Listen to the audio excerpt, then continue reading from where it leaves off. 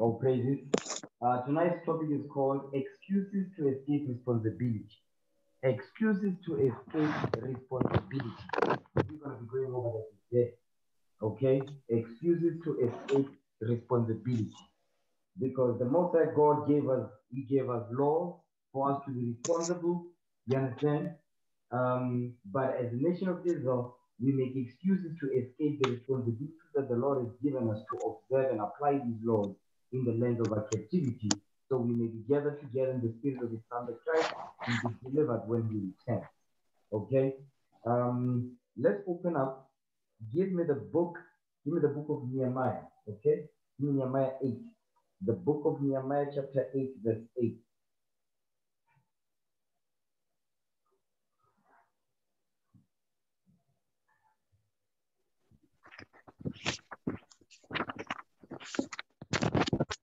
Nehemiah chapter 8, verse 8. Mm-hmm. So they read in the book in the law of God distinctly, and gave the saints, and caused them to understand the reading. So, you know what I want you to do? I want you to start at verse 1. Nehemiah 8, verse 1. Let's start from verse 1.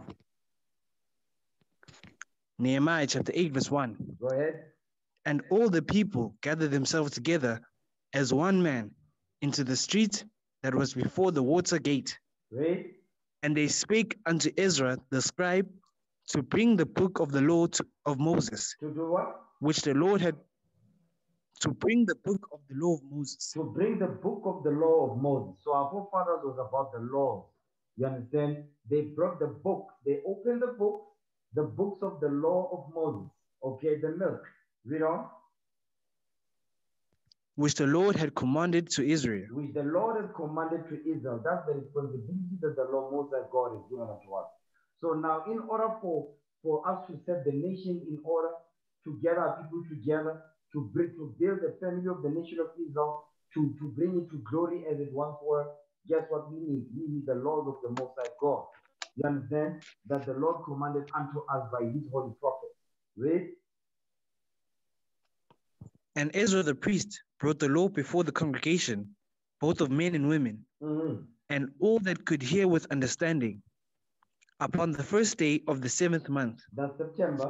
So now, but what you want to notice is that it says, and Ezra the priest brought the law before the congregation.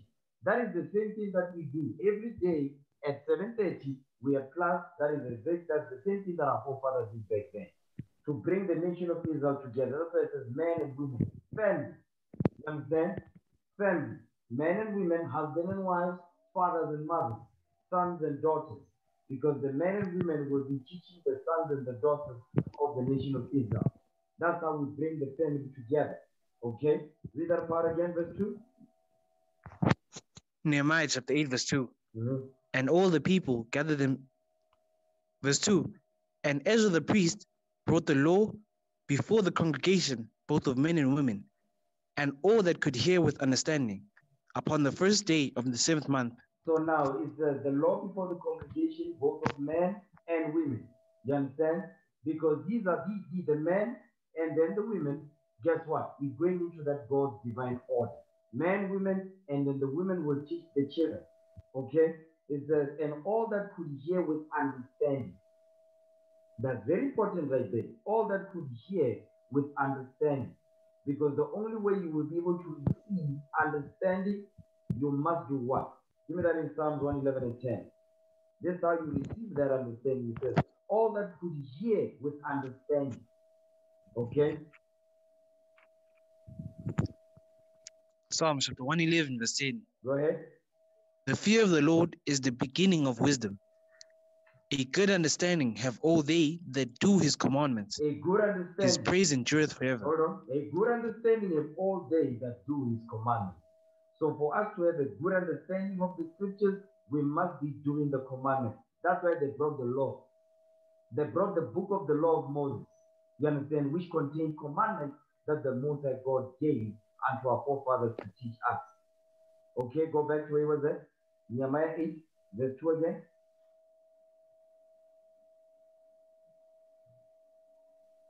Come on. Shalom, sir. Yes, I can hear you. Nehemiah 8, verse 2. Let's go. Nehemiah chapter 8, verse 2. And Ezra the priest brought the law before the congregation, both of men and women, and all that could hear with understanding, upon the first day of the 7th month. Read on, verse 3, come on. And he read wherein before the street that was before the water gate from the morning until midday. Read. Before the men and the women. That's the men and women that we read about in verse 2. Go ahead. And those that could understand. And those that could understand. For them to understand, they needed to have been keeping the commandments. You understand? And those that could understand. That's what this. Give me that in Revelation chapter 13. Revelation 13, verse 9. Because this is what Christ said. Revelation chapter 13, verse 9.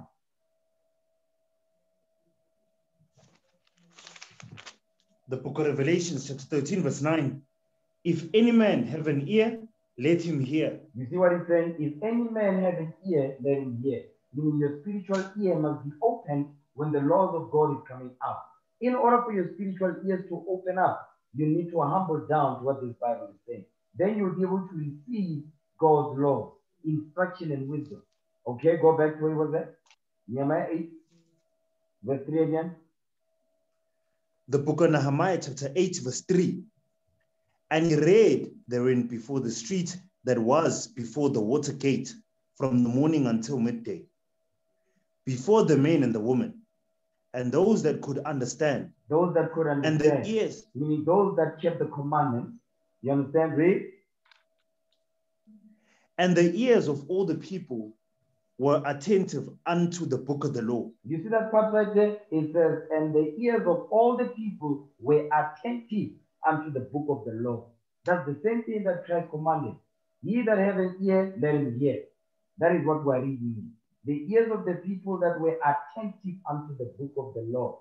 Because in order for you to be attentive, your spiritual ear must be open to receive that which is being given to you. You understand? That which is being taught unto you. Jump down to verse 5 now. And Ezra opened the book in the sight of all the people. You see that thing? Meaning what? Hold on. The reason why this is important is that and Ezra opened the book in the sight of all the people. Meaning he wasn't speaking out of his own mind. He was reading from the book that said the Lord. Give me that in First Peter chapter 4, verse 11.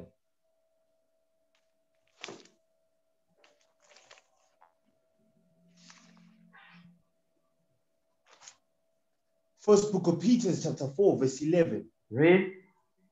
If any man speak, let him speak as the oracles of God. You see that thing? If any man speak, let him speak as the oracles of God. That's what Ezra was doing. That's what it says in the sight of all the people. Because what? To make sure that they understand that he's not speaking in his own mind. That's always been the custom. So that's why when you go into the scriptures and there's a problem, it's because of what? It's because they are not moving in the spirit of Christ. They are moving in the spirit of what? The spirit of the world that teaches our people to what? To hate God's commandments, because so that what? So that they don't have to apply what is written, to escape responsibility. Because that's what the world teaches. The world teaches our people to escape responsibility. And how do they escape it? They make excuses for their actions. Okay? Go back to where was that? Nehemiah 8, verse 5 again. The book of Nehemiah, chapter 8, verse 5. Read. And Ezra opened the book in the sight of all the people. Mm-hmm. For he was above all the people. He was the leader. Go ahead. And when he opened it, all the people stood up. Because that's the custom. That's what it says. Well, stand up for the hoary head is the same thing. Give me that in Leviticus 19. Okay. Leviticus, I believe it's Leviticus 19, right? No. Leviticus 19, verse 32. Read that.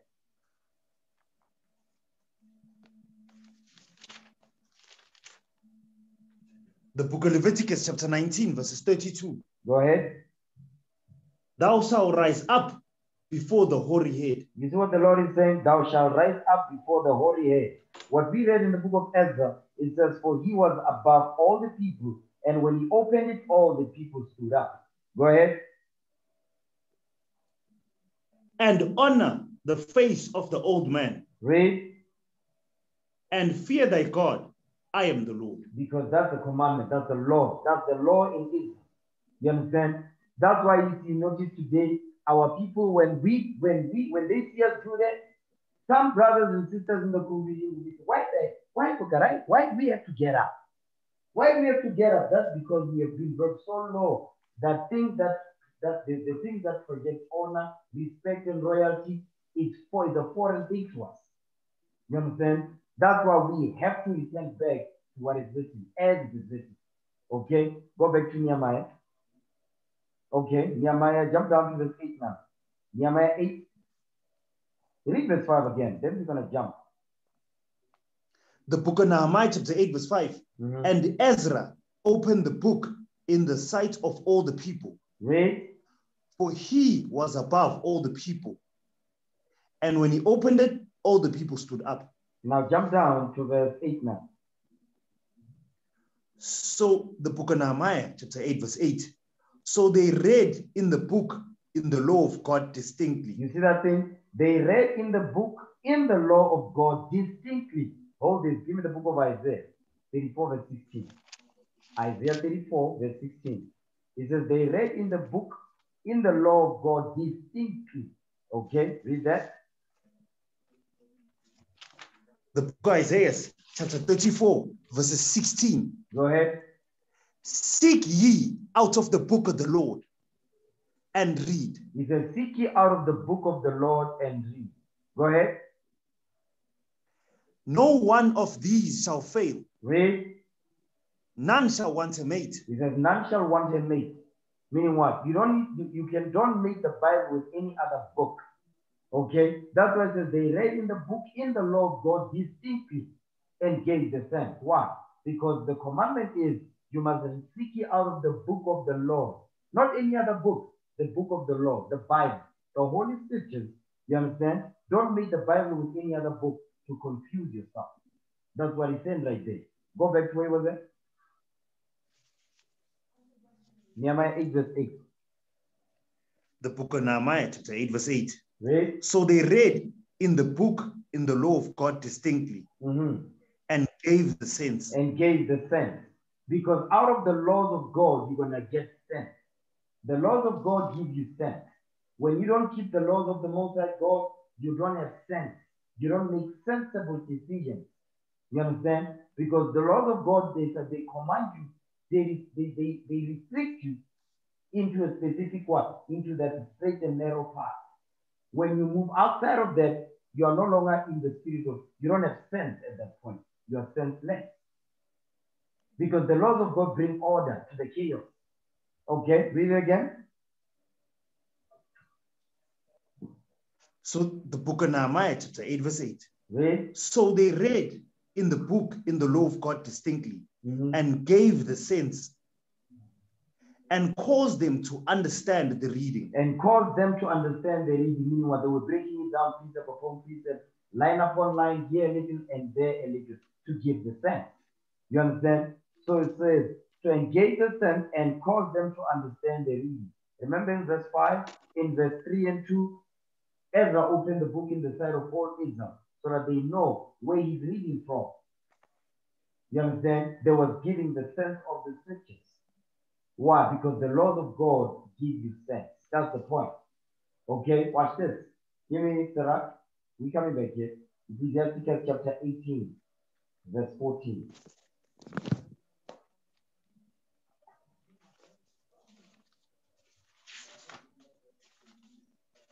The book of Ecclesiastes, chapter 18, verse 14. He hath mercy on them that receive discipline. Read. And that diligently seek after his judgments. Okay, we're coming back to this one. Okay, we're coming back. I don't think that's the one I want. Give me that in Sirach 21. Yeah, that's what I want. Sirach 21, verse 18. Yeah, that's it right there. Sirach 21, verse 18. The book of Ecclesiastes, chapter 21, verse 18. Read. As is a house that is destroyed, so is wisdom to a fool. You see that part? As is a house, hold on. As is a house that is destroyed, so is wisdom to a fool. You understand? Because a house that is destroyed is talking about your spiritual house.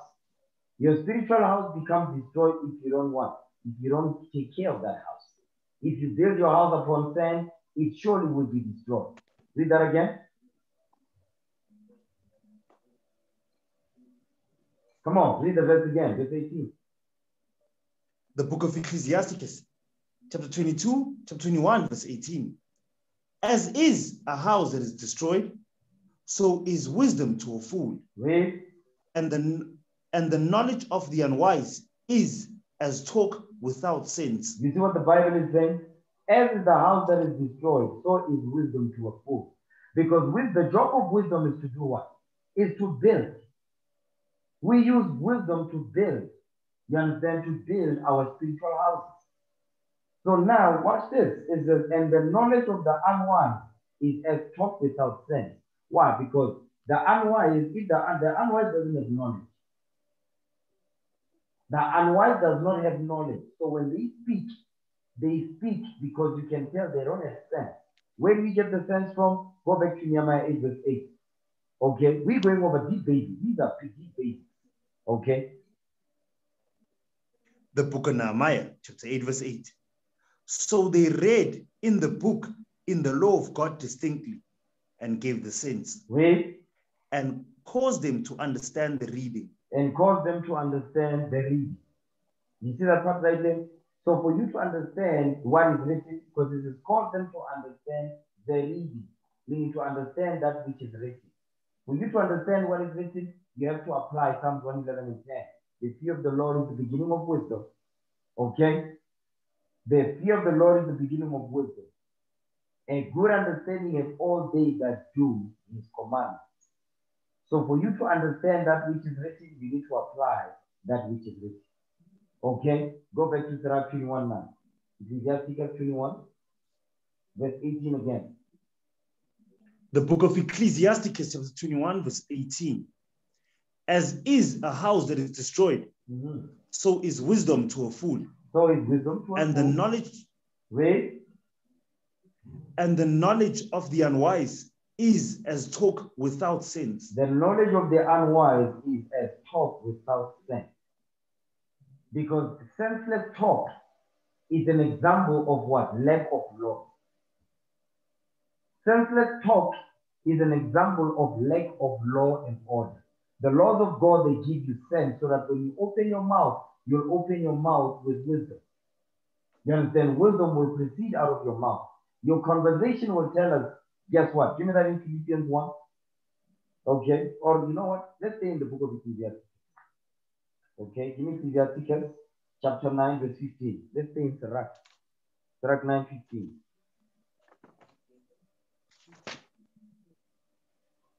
The book of Ecclesiasticus, chapter 9, verse 15. Read. Let thy talk be with the wise. You see that part right there? Let thy talk be with the wise.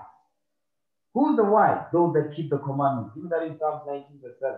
We coming back here. Let thy talk be with the wise. So the talk of the unwise is what? It's senseless.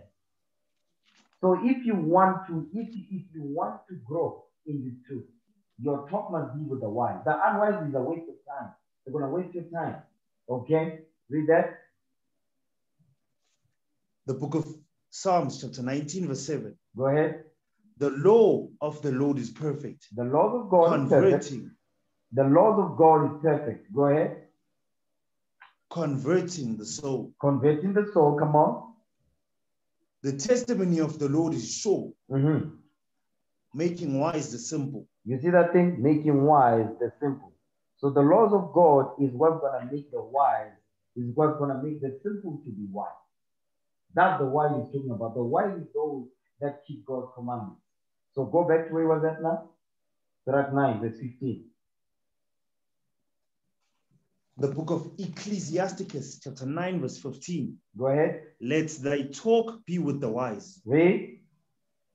And all thy communication in the law of the Most High. And all your communication in the law of the Most High. In order for your communication to be in the law of the Most High God, you need to be in the scriptures. You need to apply. You need to study. You understand? You need to meditate upon what you are reading. Okay? That's how your communication is going to be in the law of the Most High God. Your communication cannot be in the law of the Most High God if you don't study the word of the Most High.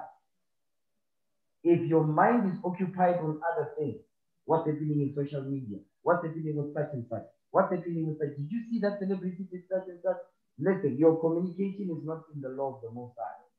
Your communication, if you're always occupied in what people are doing in the world, guess what? Your conversation, give me that in Hebrews 13. Hebrews 13 verse 5. Watch this.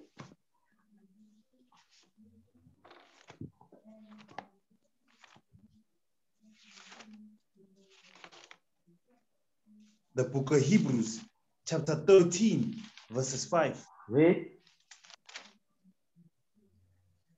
Let your conversation be without covetousness. You see what the commandment says? There's the commandment right there. Let your conversation be without covetousness. Because guess what? When your mind is always on what's happening in the world, the celebs, what they are doing, their life and all that, you understand? You're always on social media, but if you're not pushing the truth, but you're always on social media, guess what? Your conversation is going to be what? It's not going to be without covetousness. Your conversation will be filled with covetousness because you'll be coveting the things that you see happening in the world because you are one foot in and one foot out. Okay, read that part again. The book of Hebrews, chapter 13, verse 5. Read. It's your conversation.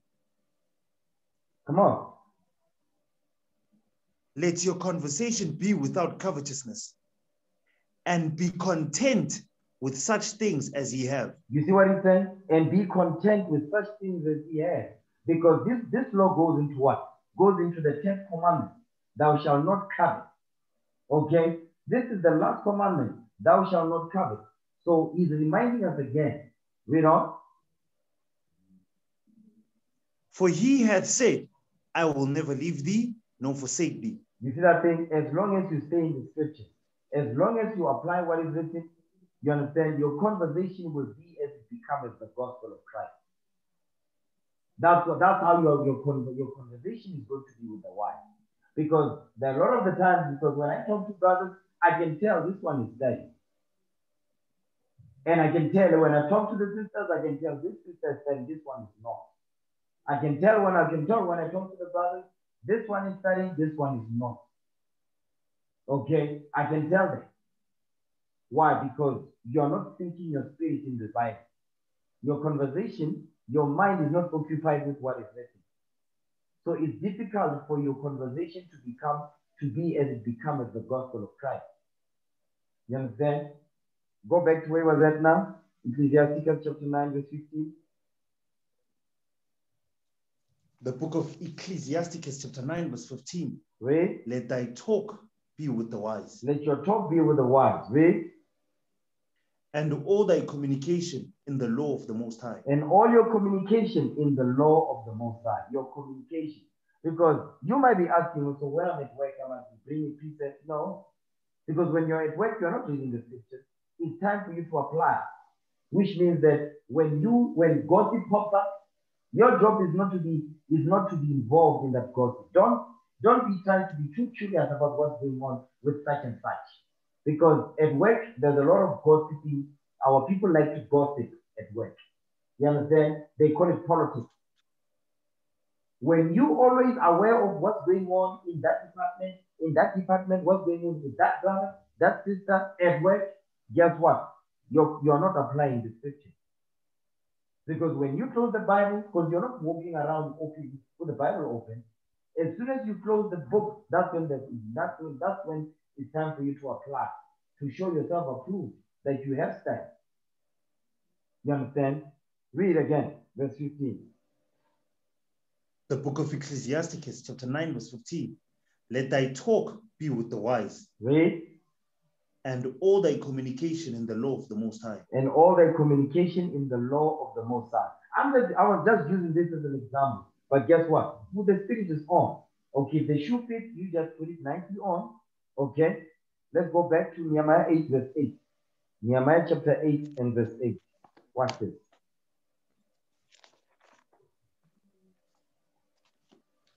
The book of Nehemiah, chapter 8, verse 8. So they read in the book, in the law of God distinctly, and gave the sense, and caused them to understand the reading. And cause them to understand the reading. So that's what's going on right now. To cause you to understand the things that you are reading. But for you to understand the things that you are reading, you have to be reading and applying. That's when questions come. Some questions when I see on the WhatsApp, I'm like, like some brothers and some brothers I've noticed, they just be posting a question, not necessarily because you can see they are not in it. They just reading. Okay? You just reading for the sake, okay, I just want to push my chapter. I can tell by the question you are asking, you are not in it. Okay? So you brothers and sisters, you really need to sit down and go over the scriptures.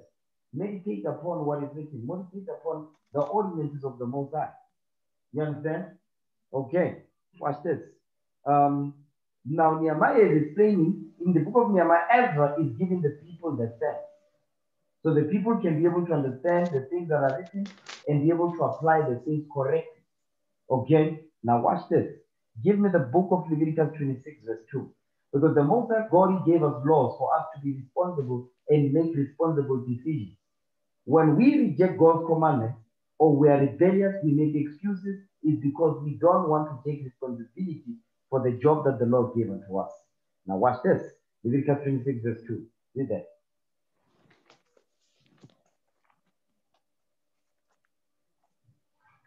The book of Leviticus, chapter 26, verse 2. Read. Ye shall keep my Sabbaths and reverence. And reverence, meaning what? And reverence. Reverence means to have a deep respect. Deep respect, go ahead. And reverence my sanctuary. I am the Lord. Read it again, verse 2. The book of Leviticus, chapter 26, verse 2. Ye shall keep my Sabbaths and reverence my sanctuary. I am the Lord. Okay, it says, he shall keep my Sabbath and reverence my sanctuary. I am the Lord. So when you read the book of Leviticus, the 26th chapter, it goes into what you read about in Deuteronomy, the 28th chapter. Okay, the blessings and the curses. Next verse, go ahead. If you walk in my statutes, and keep that, hold on, that's a conditional statement. If, go ahead. If you walk in my statutes and keep my commandments and do them. This is a responsibility right here. The Lord is giving us responsibility. If you walk in my statutes and keep my commandments and do them. The Lord is giving us responsibility. But as Israel, we want to escape responsibility with excuses. You understand? We always have an answer for everything. Meaning what? We always have an excuse why certain things are not done. Read again, verse 3. The book of Leviticus, chapter 26, verse 3. Read. If you walk in my statutes and keep my commandments and do them. Go ahead. Then I will give you rain in due season. Come on. And the land shall yield her increase. And the trees of the field shall yield their fruit. Because you sound a bit far. Did you adjust yourself? Ready, sir? Okay, read verse 2 again for me. No, read verse 3 again. The book of Leviticus, chapter 26, verse 3. If you walk in my statutes and keep my commandments and do them. If you walk in my statutes, hold on. If you walk in my statutes and keep my commandments and do them. So notice, this is the book of Leviticus. If you walk in my statutes, these are bylaws, and keep my commandments and do them. So it's more than just what we read in the book of Exodus, the 20th chapter. You understand? It's more than that. If you walk in my statutes, these are bylaws. These are laws that Moses implemented in the wilderness because of what? Wicked Negroes, wicked men and women in the wilderness. Guess what? These laws had to be what? Had to be put in place. You understand? Child-proof laws. And keep my commandments and do them. Give me Leviticus 27, the last verse. Leviticus 27. The book of Leviticus, chapter 27, verse 34. Read. These are the commandments which the Lord commanded Moses for the children of Israel in Mount Sinai. So now the book of Leviticus is also what? It's a book of law. You understand? It's not just what we read about in Exodus 20. It's more than that. Exodus 20, the 10 Commandments, is a foundation. You understand? It's a foundation where all the laws and the prophets, they branch out of. Okay? Watch this. Give me the book of Exodus 24, verse 12. It says, "Ye shall keep my statutes and my commandments and do them." Exodus 24, verse 12. The book of Exodus, chapter 24, verse 12. Read. And the Lord said unto Moses, "Come up to me into the mount and be there. And I will give thee tables of stone and a law and commandments which I have written, that thou mayest teach them." So now the Lord is telling Moses, listen, I've given you what? I've written laws that you must teach the children of Israel. It says, tables of stone and a law and commandments. A law and commandment. So it's the law, the statutes, and the commandments. You understand? So you have commandments and you have laws connected to the commandment that was written in Exodus 20. So you've got the commandments and you have laws that join or associate or branch out of the commandments that we read about in Exodus 20, Deuteronomy chapter 5. Okay, read verse 12 again. The book of Exodus, chapter 24, verse 12. And the Lord said unto Moses, "Come up to me into the mount and be there, and I will give thee tables of stone and a law and commandments which I have written, that thou mayest teach them." So now, watch this. Give me the book of Deuteronomy 4, verse 5. Remember, the Lord is teaching Moses, giving Moses the law, you understand? So he can teach the children of Israel, to teach us, to give us responsibility and sense. Because once you have sense, you're going to understand responsibility. But when you don't have sense, because where do we get the sense from? We get the sense from the laws of God. The laws of God give us sense. You understand? Once we have the sense, we get to understand our responsibilities. Therefore, we don't get to make excuses for the responsibility that is set before us. Okay? Deuteronomy chapter 4, verse 5.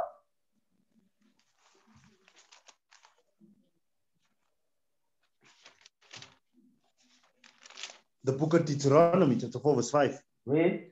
Behold, I have taught you statutes and judgments, even as the Lord my God commanded me. Go ahead. That ye should do so in the land whither ye go to possess it. So now it says, I've taught you statutes and judgments.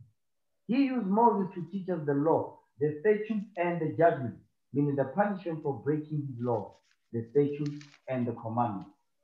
So he says, I've taught you statutes and judgments. I've given you responsibility. You understand? That responsibility that I've given you is to do what? You're going to possess the land, you're going to rule the nation. For you to rule the nation, this is what you need to learn. You need to learn law, order, judgment. You understand? You need to learn all of that and the consequences for breaking these laws, so you can preserve the kingdom that I'm going to give unto you. Okay, read that again. The book of Deuteronomy, chapter 4, verses 5. Behold, I have taught you statutes and judgments, even as the Lord my God commanded me. You are pausing too much. You are messing me up. You are pausing too much. Could you just read verse 5 again, please? The book of Deuteronomy, chapter 4, verse 5. Behold, I have taught you statutes and judgments, even as the Lord my God commanded me, that ye should do so in the land whither ye go to possess it. That's the land of Canaan. Read on. Keep therefore and do them, for this is your wisdom and your understanding in the sight of the nations, which shall hear all these statutes and say, surely this great nation is a wise and understanding people. So now verse 5 is expounded in verse 6. It says, keep therefore and do them. You see that part right there? Keep therefore and do them. Keep what and do what? Keep the law, keep the statutes and the judgments. You understand? Keep the statutes and be mindful of the judgments that will come forth if you don't keep the laws, the statutes, and the commandments that you are being taught. That is what he's saying right there. So the message that was given to us back then in the wilderness is the same message today. It pertains to today because how did we end up in slavery? We broke the commandments. So now we must return back to the commandments and receive the sense that we lost. You understand? Read the 6 again. The book of Deuteronomy, chapter 4, verse 6. Keep therefore and do them, for this is your wisdom and your understanding in the sight of the nations. In the what? Which shall hear in the sight of the nations. In the sight of the nations. We went over this a couple of something ago. In the sight of the nations, because the nations will what? The nations will be able to see. How are they going to see? Give me that in Matthew 5. Matthew chapter 5 verse 16. In the sight of the nations. Because for it to be in the sight of the nations have to see something going on with us. That is what? That is contrary to what they have taught us all these years.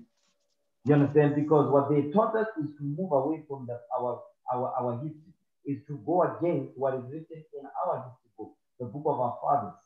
You understand? So what the nations are going to see, they're going to see us applying what is written. Matthew chapter 5, verse 16. Watch this. The book of Matthew chapter 5, verse 16. Let your light so shine before men. Read. That they may see your good works. That they may what? That they may see your good works. That they may see your good works. That they may see your good works in the sight of the nations and in the sight of all Israel, our people. You understand? Your light must what? It says, let your light so shine before men that they may see your good works. They must see you applying the laws of God, and they must see sense and wisdom in you because of the decisions that you make. Go ahead. And glorify your Father which is in heaven. And glorify your Father which is in heaven. That's how the nations are going to be. That's what it means when it says in the sight of the nations. Go back to Deuteronomy chapter 4, verse 6 now.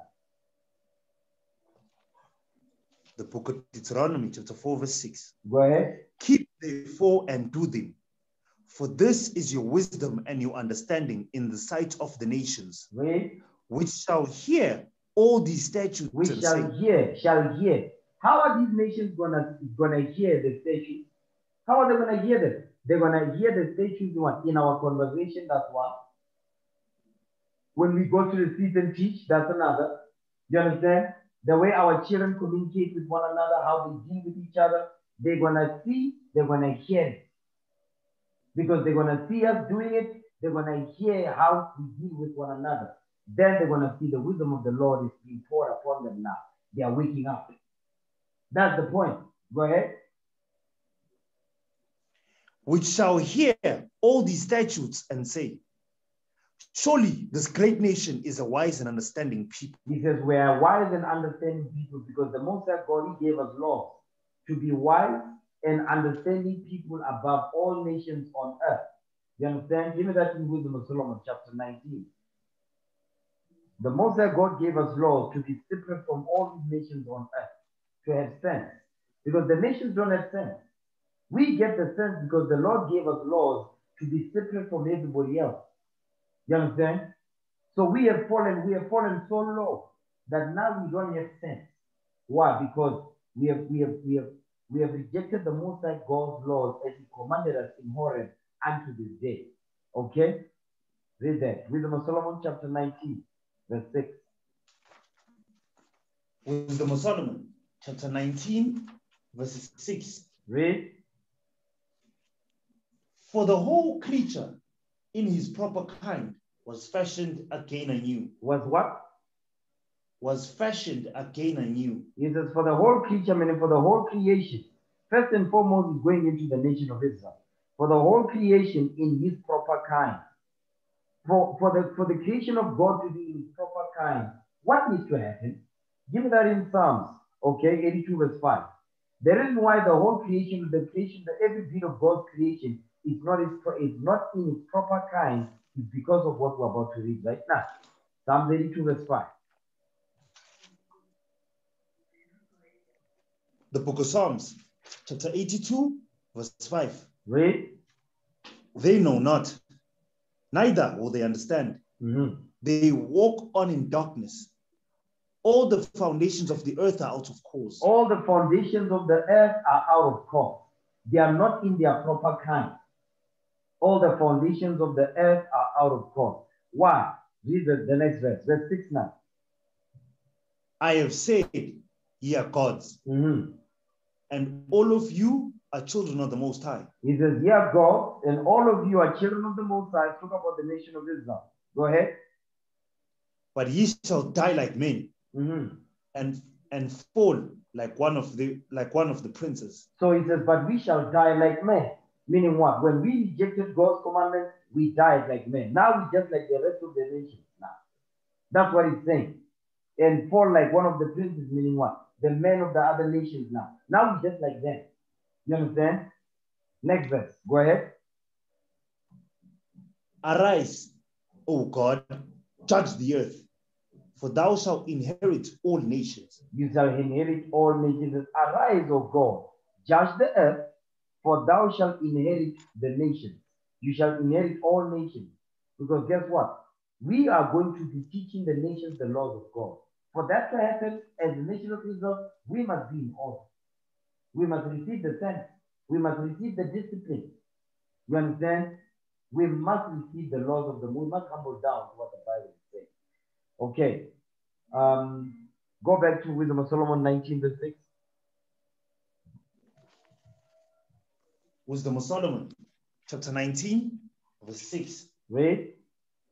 For the whole creature in his proper kind was fashioned again anew. You sound far again. I don't know what's going on with the mic now. Wisdom of Solomon, chapter 19, verse 6. For the whole creature in his proper kind was fashioned again anew, serving the peculiar commandments that were given unto him. Wait. That thy children might be kept without hurt. So now what we read in Deuteronomy chapter 4 verse 6, it says the nations are going to say, surely this is a wise and understanding people. How are they going to say that? Because of what we're reading here. It says, serving the peculiar commandments that were given unto them. Because the Most High God, he gave us peculiar commandments. Peculiar means exclusive. You understand?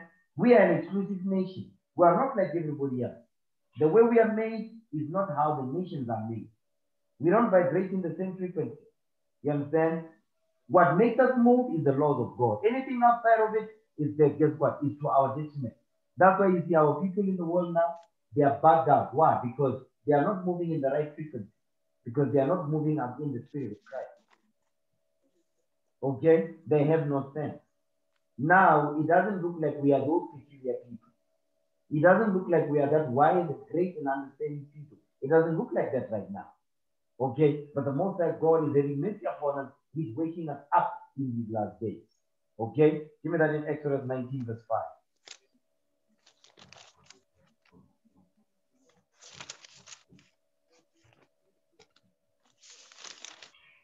The book of Exodus, chapter 19, verses 5. Read. Now therefore, if ye will obey my voice indeed, and keep my covenant, then ye shall be a peculiar treasure unto me above all people. For all the earth is mine. Read verse 5 again. The book of Exodus, chapter 19, verse 5. Now therefore, if ye will obey my voice indeed, and keep my covenant, then ye shall be a peculiar treasure unto me above all people, for all the earth is mine. So now the Lord is giving us another stipulation. This is the responsibility that we have been given, so that we are without excuse. That's why the Lord keeps repeating the laws of the laws over and over when he was using Moses and the prophet to repeat things over and over. Why? So that we are without excuse. Hold it. Give me the book of Romans chapter 1. Okay, Romans 1 verse 20.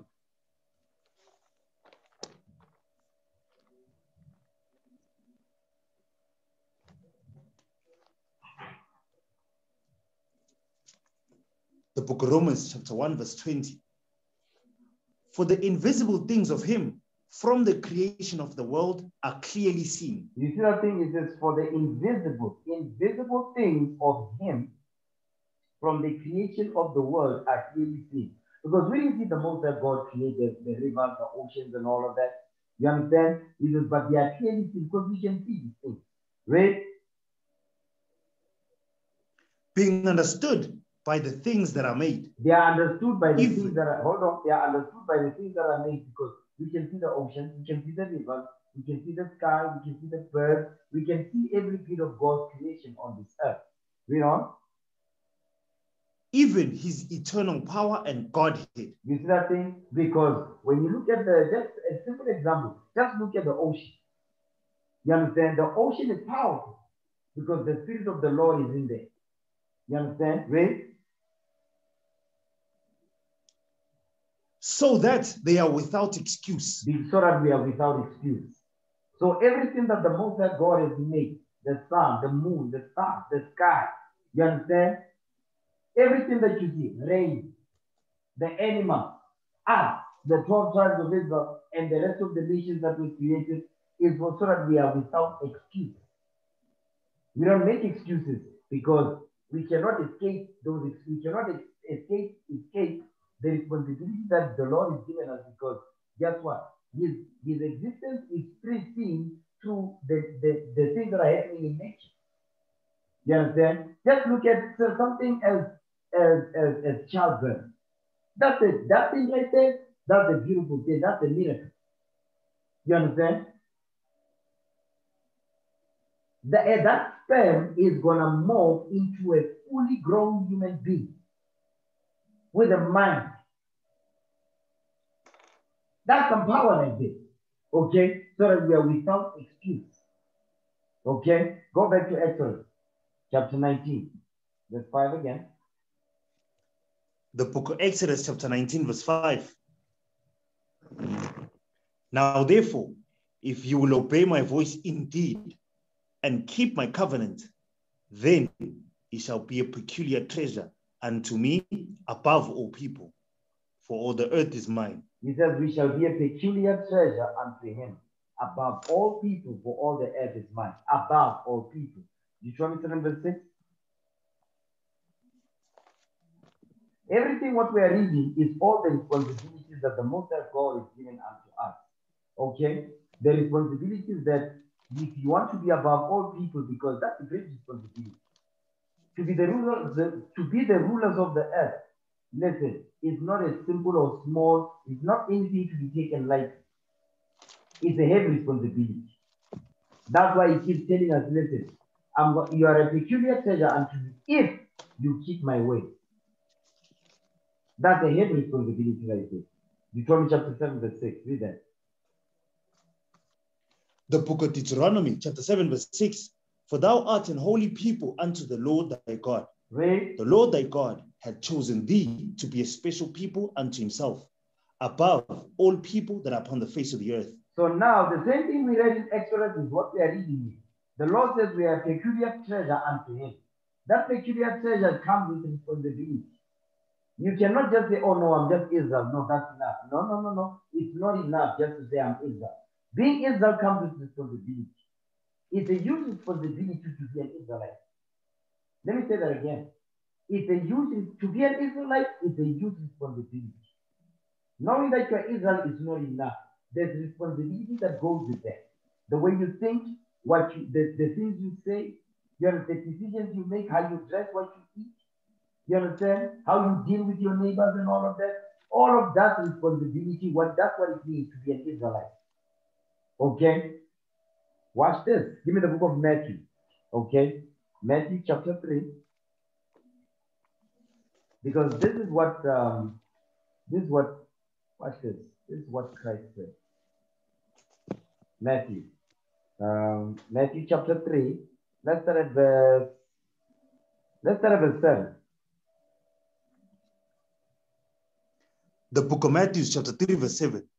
But when he saw many of the Pharisees and Sadducees come to his baptism, he said unto them, O generation of vipers, who hath warned you to flee from the wrath to come? Come on. Bring forth, therefore, fruits meet for repentance. What did he say? Bring forth, therefore, fruits meet for repentance. It says, bring forth, therefore, fruit meet for repentance. Meaning what? Fruit good for repentance. Those fruit is what we read in Galatians, the fruit of the Spirit. Go ahead. And think not to say within yourselves, we have Abraham to our father. You see that thing? It says it's not enough just because you are the seed of Abraham. We have Abraham to our father. It says, no, that's not enough. You must bring forth fruit, meat for repentance. That's the responsibility that comes with being an Israelite. Read it again, verse 9. The book of Matthew, chapter 3, verse 9. And think not to say within yourselves, we have Abraham to our father. Go ahead. For I say unto you, that God is able of these stones to raise up children unto Abraham. That's what he said. That's some heavy stuff right there. He's checking them. Because he said, listen, just because you are the seed of Abraham, that's not all, and that's not all it is supposed to be. Because today you have a lot of our people that say, yeah, no, we are Israel, but they are doing nothing about it. You have brothers and sisters in the camp, in the truth, that be saying, no, I'm keeping the commandments, I fringe it on, but the responsibility that comes with being an Israelite, that one is pushed under the rug. You understand? That's what this is going into. It says it's not enough just to say I'm an Israelite. No, that's not enough. You have to bring forth fruit, meat for repentance. You understand? Read. And now also the axe is laid unto the root of the trees. Therefore, every tree which bringeth not forth good fruit is hewn down and cast into the fire. Because guess what? If you don't bring forth fruit, meat for repentance, the Lord says, you are useless, I cannot use you. Why? Because it is a huge responsibility of being an Israelite. It requires study. It requires application. You understand? It requires a whole lot of stuff. I went over this. I'm not going to go over it again. But the point is, this is what was coming out, because the same spirit that was back then is the same spirit today. Yeah, I know about Israel. You meet even our brothers and sisters on the street that say, yeah, we know we are the children of Israel. So you have this great knowledge, but you are doing nothing about it.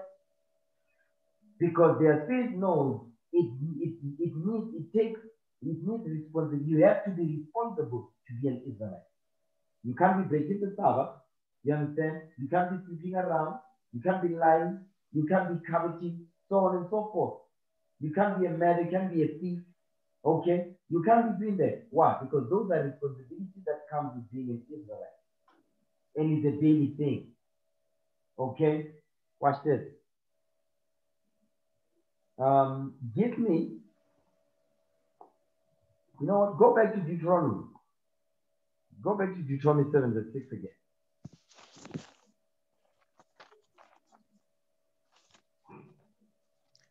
The book of Deuteronomy, chapter 7, verse 6. Read.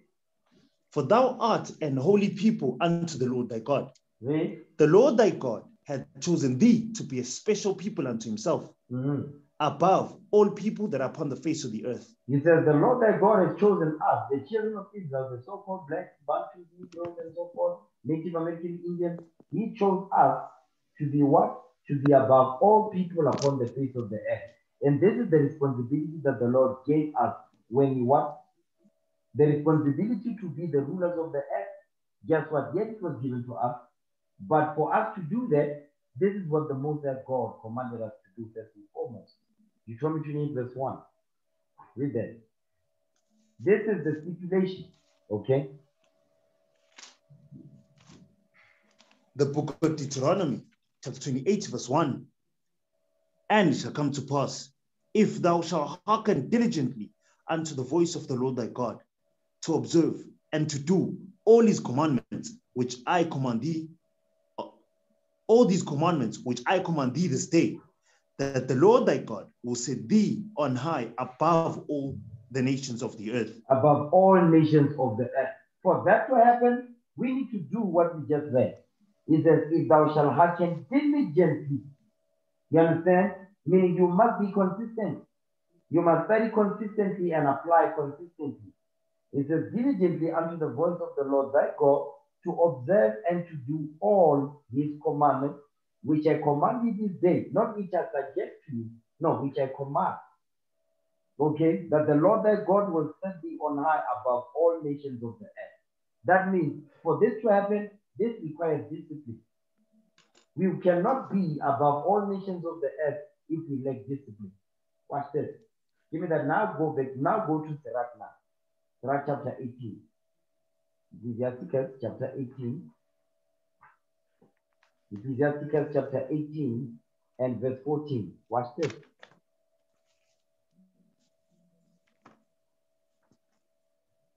The book of Ecclesiasticus, chapter 18, verses 14. Read. He hath mercy on them that receive discipline, and that diligently seek after his judgments. He says, he has mercy on them that receive discipline. The Lord will only extend mercy when we receive discipline, when we receive his discipline. Watch this. Wisdom of Solomon, chapter 1, verse 5. He says, he has mercy on them that receive discipline. Wisdom of Solomon 1, verse 5. Read that. Wisdom of Solomon, chapter 1, verse 5. For the Holy Spirit of discipline For the what? will flee. For the Holy Spirit of discipline. The Holy Spirit of discipline. The Holy Spirit gives you discipline. What is the Holy Spirit? Give me that in the book of John 14, verse 26. For the Holy Spirit of discipline will flee defeat.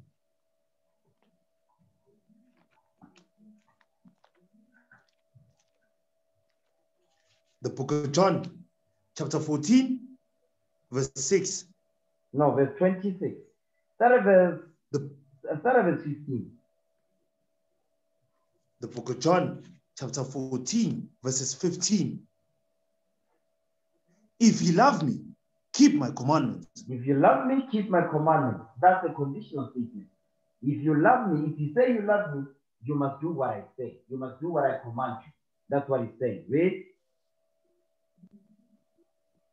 And I will pray the Father, and he shall give you another comforter. Go ahead. That he may abide with you forever. You see what he's saying? It says, and I will pray the Father, and he shall give you another comforter.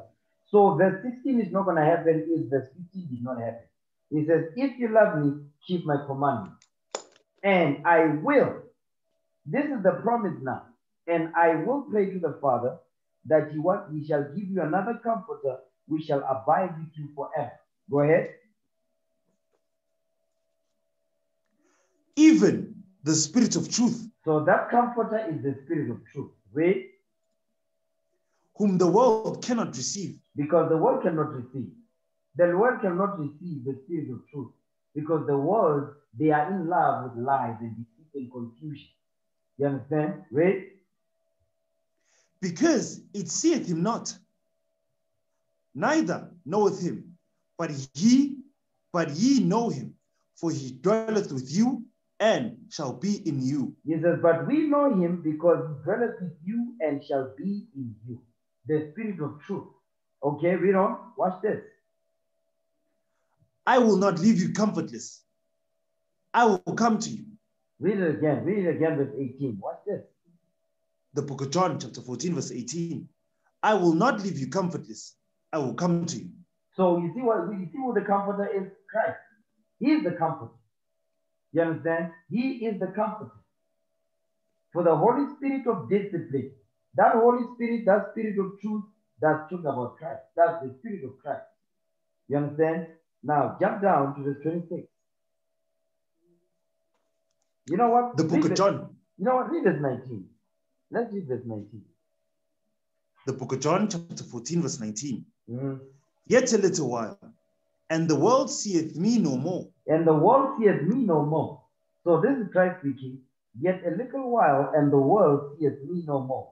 Because our people don't see Christ. You can read them with the Bible, you understand? They still don't see Christ. You know why? Because they don't apply the laws of God. Christ is the Spirit of truth. If you don't apply the laws of God, you're not going to see Christ nor understand Christ. Because that's why in the Christian church, they separate Christ from the law. Whenever they talk about Christ, there is no law. In their mind, Christ replaced the law, so we can do whatever we want. Okay, that's why they are unable to see Christ in the scriptures. You understand? Read that again. The book of John, chapter 14, verse 19. Yet a little while, and the world seeth me no more. But ye see me. But ye see because me. But you children of Israel, you that keep the commandments, you men and women, brothers and sisters, keep the laws of God. He says, but you see me.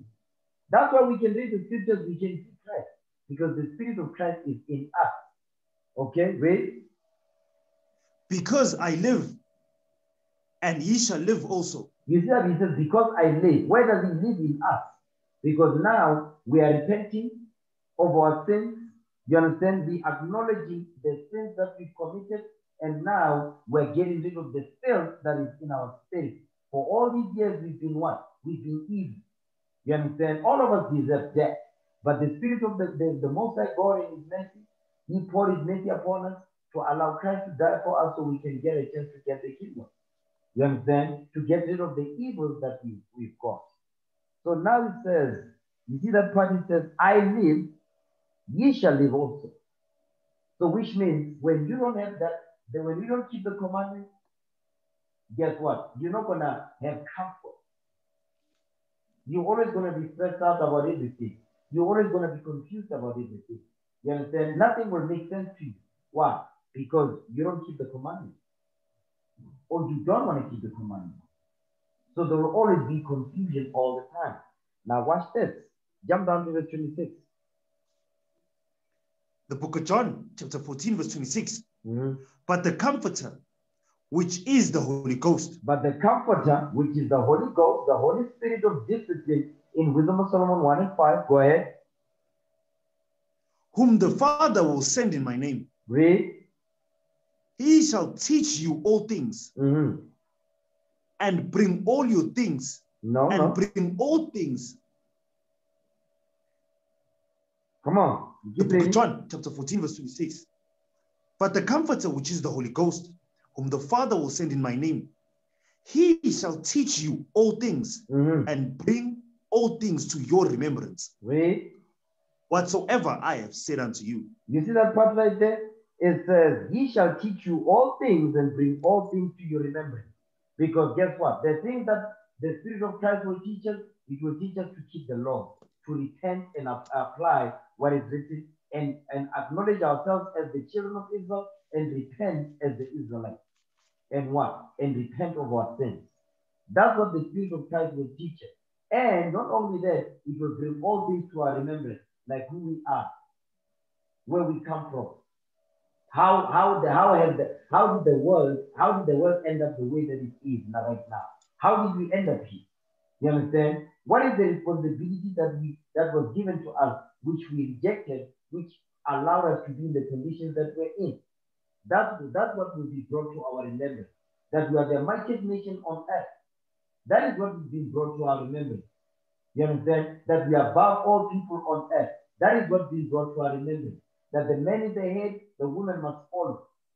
That is what is being brought to our remembrance. That we must build our families according to the scriptures. That is what's being brought to our remembrance. Okay? Go back to Wisdom of Solomon, chapter 1, verse 5.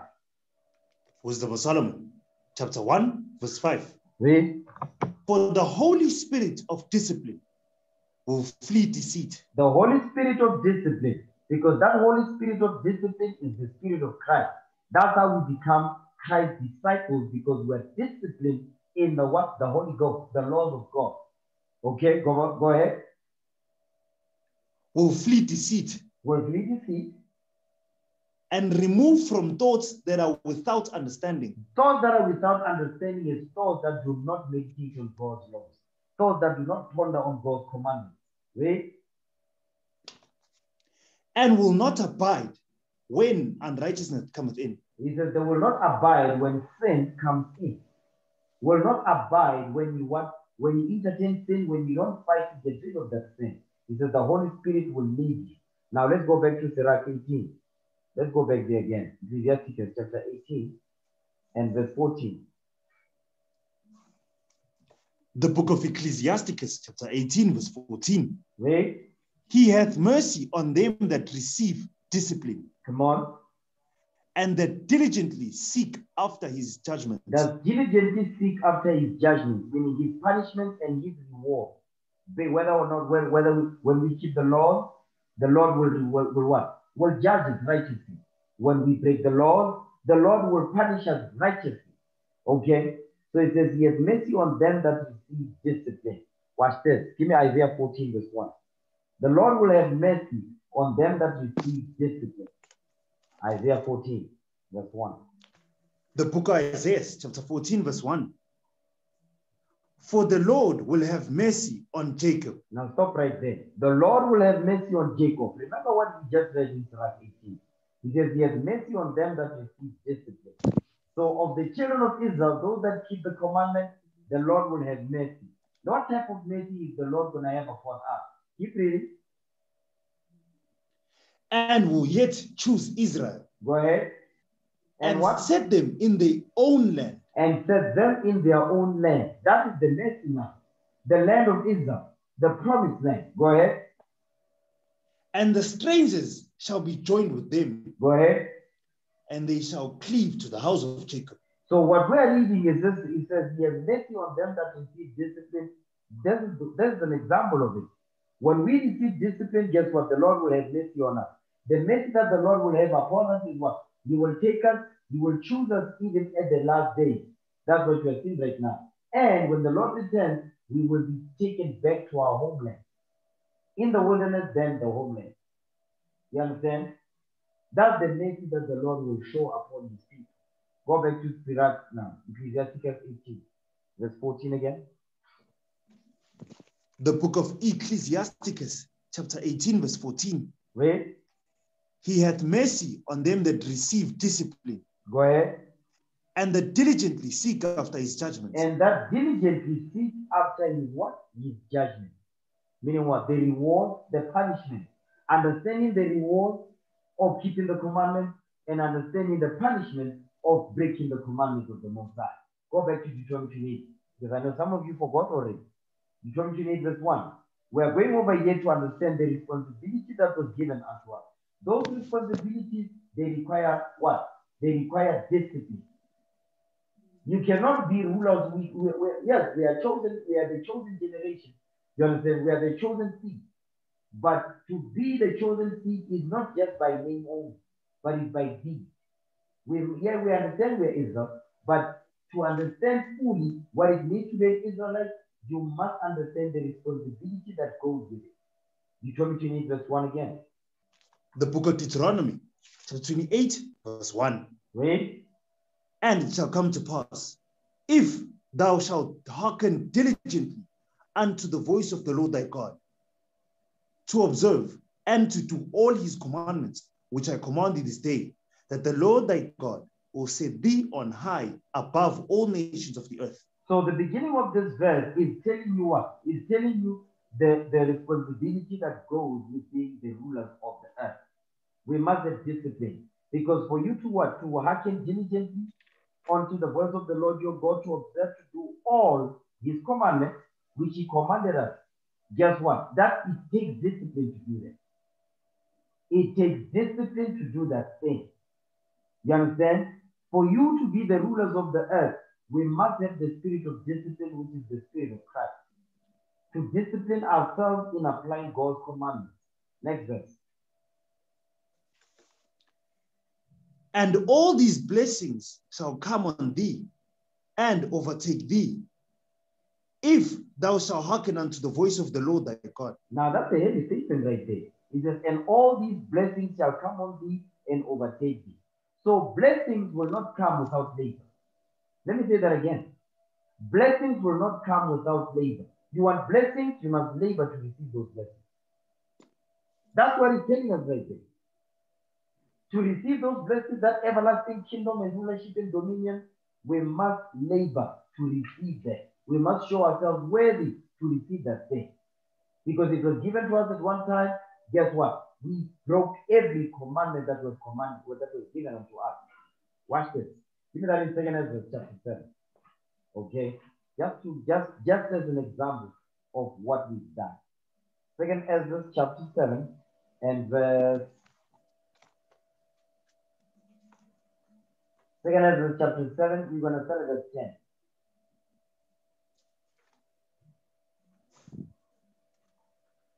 Second book of Ezra, chapter 7, verse 10. Read. And I said, it is so, Lord.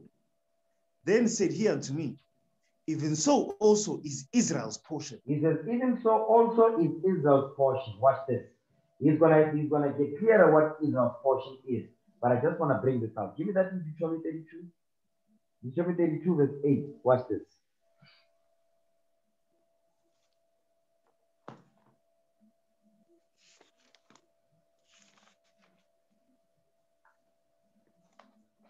The book of Deuteronomy, chapter 32, verse 8. When the Most High divided to the nations their inheritance, when he separated the sons of Adam and set the bounds of the people according to the number of the children of Israel. You're not reading that right. Read that again, verse 8. The book of Deuteronomy, chapter 32, verse 8. When he set when the Most High divided to the nations their inheritance, when he separated the sons of Adam, he set the bounds of the people according to the number of the children of Israel. So now this is when the Most High was allocating land for the nations that he created. But we've got the best land first and foremost, and everybody else got the crest. The point here is, he says, when he separated the sons of Adam, he set the bounds of the people according to the number of the children of Israel. Watch this, next verse. For the Lord's portion is his people. So the Lord's portion is his people.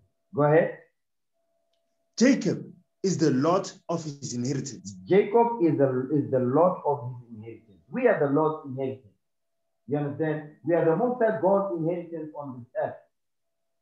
And our inheritance is the land that was promised to our forefathers.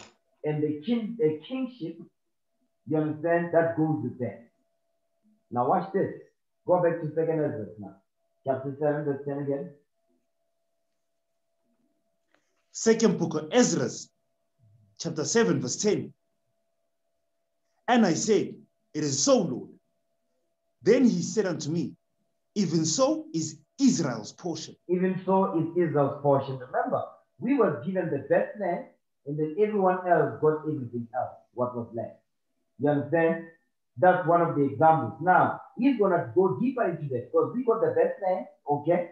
The Most High God is chosen the best land on earth for Israel, as Israel's portion. But watch the next blessing that goes with that. Go ahead. Because for their sakes I made the world. You see that part right there? Because for their sakes I made the world. Meaning the world would not exist if Israel was not here. The world would not exist. The only reason why the planet Earth is here, the sun, moon, and stars are here is because of us.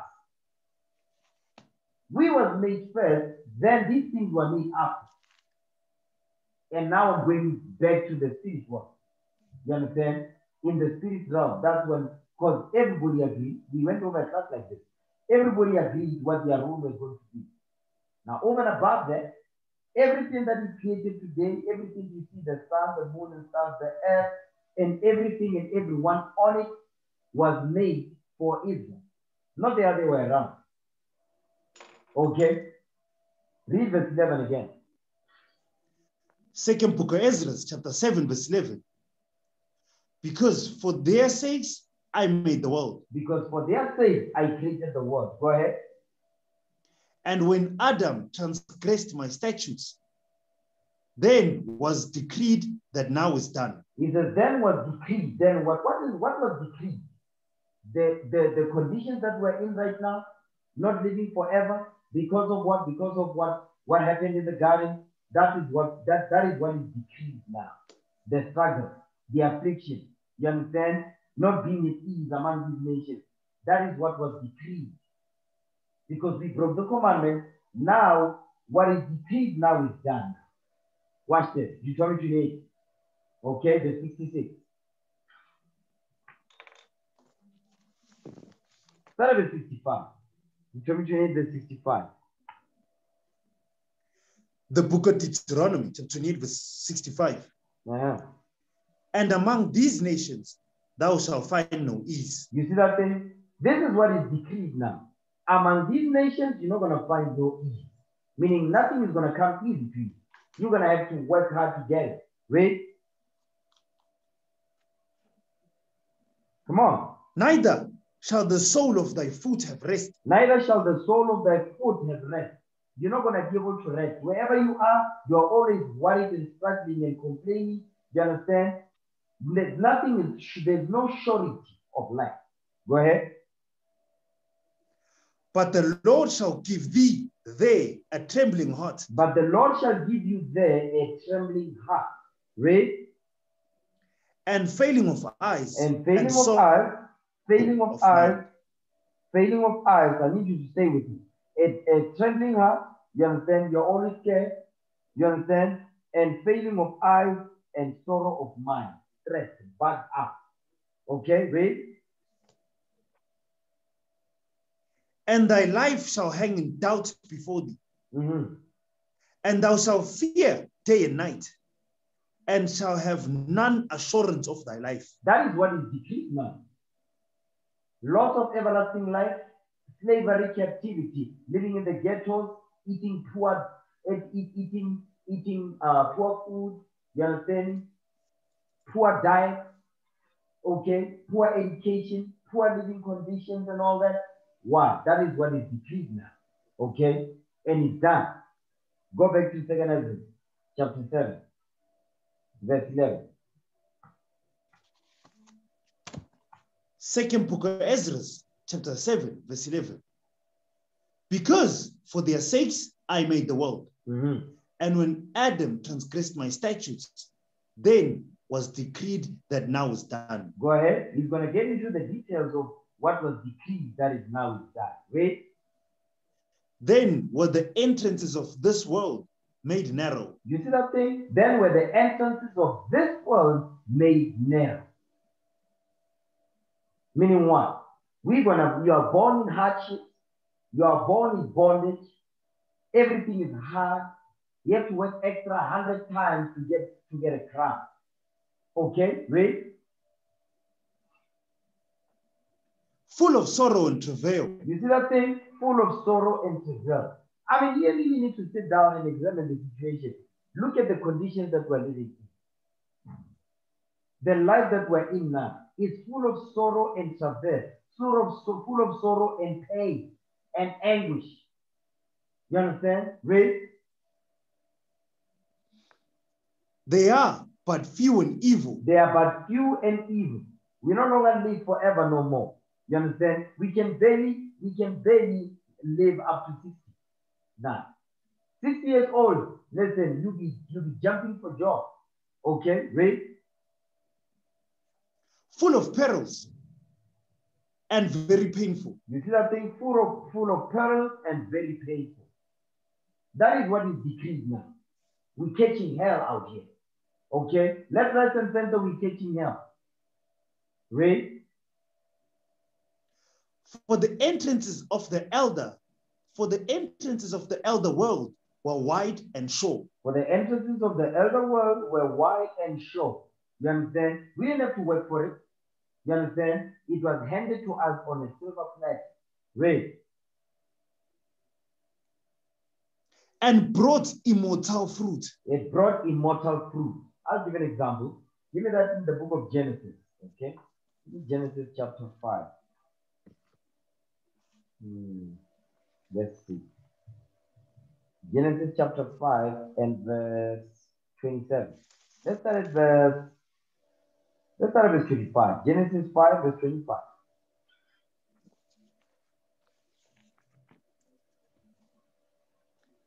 The book of Genesis chapter 5 verse 25.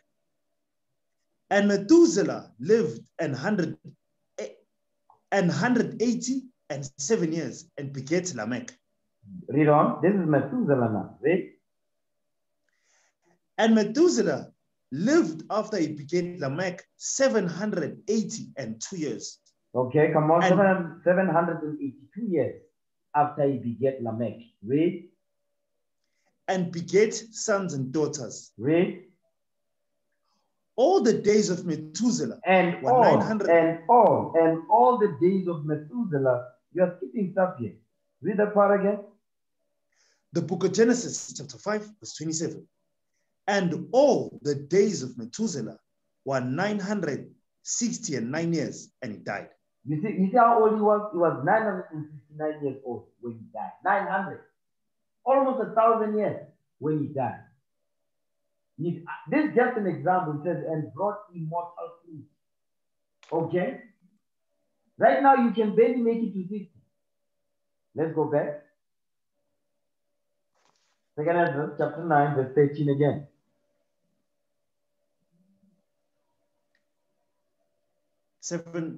Second book of Ezra, chapter 9, verse 13. No, chapter 7, 7 verse 13. I'm sorry, 7 verse 13. Second book of Ezra, chapter 7, verse 13. Wait. For the entrances of the elder world were wide and sure. Wait. And brought immortal fruit. And brought immortal fruit. That's an example of what we read in Genesis 5. Go ahead. If then they that live labor not to enter these straight and vain things, they can never receive those that are laid up for them. You see what it's saying? It says, if then they that labor not to enter these straight and vain things. The straight and vain things talk about what? The hell that we have to catch now to receive the kingdom. Now we have to go through pain and misery and anguish and affliction. Meaning what? We must go through this fire in order for us to prove ourselves worthy to receive the kingdom that the Lord has promised to our forefathers. You understand? We must show ourselves, we must go through the straight and vain things. He says they can never receive those that are laid up for them. And you're not going to get the kingdom if you don't go through the pain. You will not. So that responsibility of being the rulers of the earth, it does not come without responsibility. It cannot come with when you are lazy, you make excuses, it will not happen.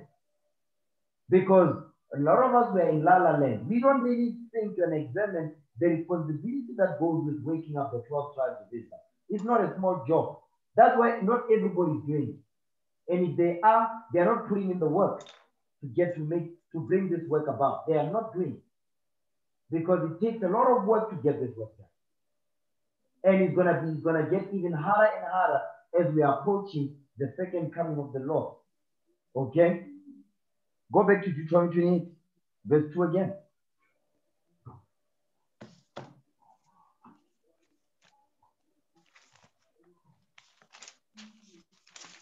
The book of Deuteronomy, chapter 28, verse 2. Read. And all these blessings shall come on thee and overtake thee, if thou shalt hearken unto the voice of the Lord thy God. You see what it's saying? And all these blessings shall come on thee and overtake thee, if thou shalt hearken unto the voice of the Lord thy God. It's not just hearkening unto the voice of the Lord, it's to apply. Go back to Leviticus 26. Okay, Leviticus 26, in case we forgot. Leviticus 26 and verse 3, I believe. Read it. The book of Leviticus, chapter 26, verse 3. If you walk in my statutes and keep my commandments and do them. You see that thing? If you walk in my statutes and keep my commandments and do them, we must apply. That's what the Lord wants. The Most High God wants us to apply His laws, His statutes, and His commandments. That is what the Lord is looking for. Okay? Now watch this. Now give me Exodus 20. Because this is the responsibility that was given to us. And we rejected all of them. You understand? Exodus 20, verse 1. We're gonna read down. We're gonna go over the 10 commandments. I'm not gonna do a deep breakdown, but I just wanna bring something out. Watch this. The book of Exodus, chapter 20, verse 1. And God spake all these words, saying, I am the Lord thy God, which have brought thee out of the land of Egypt, out of the house of bondage. Now watch this. It says, I brought thee out of the land of Egypt, out of the house of bondage. Because guess what? The most, like I keep mentioning, the Most High God, He is always reminding us of what He did for us. Okay? All the time. He's always reminding us because he knows Israel, they forget. Okay, watch this. Give me Deuteronomy chapter 4, verse 20.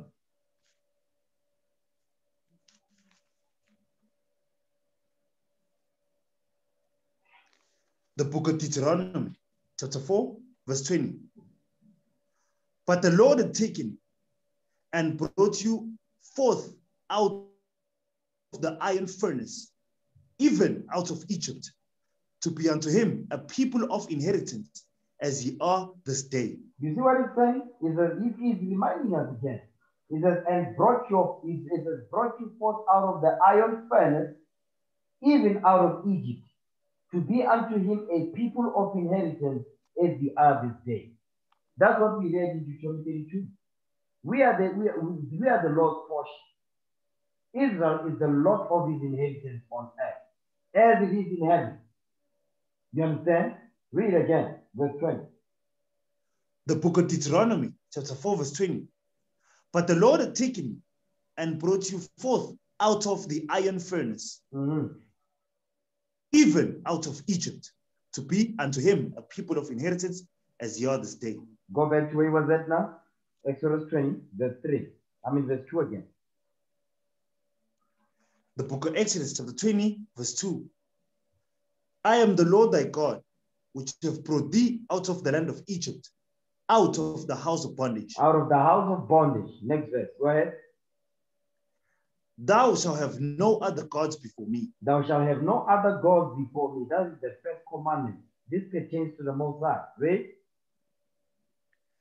Thou shalt not make unto thee any graven image, or any likeness of anything that is in the heaven above, or that is in the earth beneath, or that is in the water under the earth. Go ahead. Thou shalt not bow down thyself to them. Now watch this. Nor serve them. Hold on. You see verse 4? Read verse 4 again. The book of Exodus, chapter 20, verse 4. Thou shalt not make unto thee any graven image, or any likeness of anything that is in the heaven above, or that is in the earth beneath, or that is in the water under the earth. So verse 2, verse 3, and verse 4, verse 4 is going to be properly explained in verse 5. When it says, thou shalt not make unto thee any graven image. It's going to tell you why you must not make unto thee any graven images. The point of not making them. Okay, read verse 5. Thou shalt not bow down thyself to them. That's the key right there. Thou shalt not bow down thyself to them. So if he says don't make graven images, he's not saying that. It's the key says don't bow down thyself unto them. Because when you read when King Solomon was building the temple, what was he commanded to do? He was commanded to create cherubims. You understand? These are graven images. He wasn't bowing himself down to them. So that the point is, don't make graven images to bow down yourself unto them. Read. Nor serve them. For I, the Lord thy God, am a jealous God, visiting the iniquity of the fathers upon the children unto the third and fourth generation of them that hate me. So now, you see that part right there in verse 5? It says, visiting the iniquity, it says, visiting the iniquities of the fathers upon the children unto the third and fourth generation of them that hate me. So now, what you want to notice out of that verse says, that you will visit the iniquities of the fathers upon the children. So does that mean the children are going to pay for the what? The children are going to pay for the sins of their fathers? Give me that in Deuteronomy 24, verse 16, real quick. The book of Deuteronomy, chapter 24, verse 16. The fathers shall not be put to death for the children. Read that again. The book of Deuteronomy, chapter 24, verse 16. The fathers shall not be put to death for the children. Neither shall the children be put to death for the fathers. Every man shall be put to death for his own sin. You see that thing? Every man shall be put to death for his own sin. Give me that in 2 Kings chapter 14. 2 Kings chapter 14 and verse 6. Second book of Kings, chapter 14, verse 6. But the children of the murderers he slew not, according unto that which is written in the book of the law of Moses, wherein the Lord commanded, saying, the fathers shall not be put to death for the children, nor the children be put to death for the fathers, but every man shall be put to death for his own sin. Every man shall be put to death for his own sin. Every man shall be put, meaning you are going to be judged for your own sin. You're not going to be judged for somebody else's sin. You understand? Let's go back. Exodus 20, verse 5. The book of Exodus, chapter 20, verse 5. Thou shalt not bow down thyself to them, nor serve them. For I, the Lord, thy God, am a jealous God, visiting the iniquity of the fathers upon the children, unto the third and fourth generation of them that hate me. So every third or fourth generation, you generally come back. Okay, go ahead. Verse 6. And showing mercy unto thousands of them that love me, and keep my commandments. Now watch this. We're coming back here. Give me that in Hosea chapter 1. Hosea 1, verse 10. The book of Hosea, chapter 1, verse 10. Yet the number of the children of Israel shall be as the sand of the sea, which cannot be measured nor numbered. Which cannot be what? Which cannot be measured nor numbered. So according to the scriptures, we cannot be measured nor numbered. We cannot be measured nor numbered. So now when we go back to Exodus 20, verse 6 again, read that. The book of Exodus, chapter 20, verse 6. And showing mercy unto thousands of them that love me, and keep my commandments. So now we just go through reading that the Lord is saying we are what? We cannot be measured nor numbered. That's how many we are. You understand? But he's saying he's going to show mercy unto thousands of them that love him and keep his commandments. So meaning what? He says thousands. So he's letting you know. He's letting you know that a lot of our people, they are not going to repent.